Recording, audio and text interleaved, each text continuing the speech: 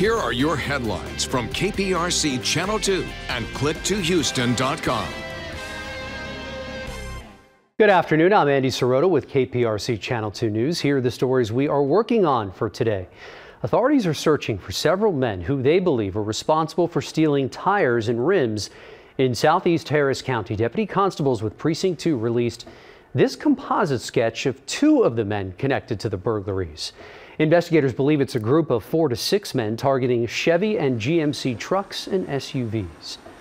The Harris County Sheriff's Office is searching for 2 teens caught on surveillance video shoving a boy inside the trunk of a car. The Sheriff's Office is worried about the boy's safety and want to know if this was just a prank before they can move on. Today's weather looks like overcast skies with temperatures reaching the low 60s.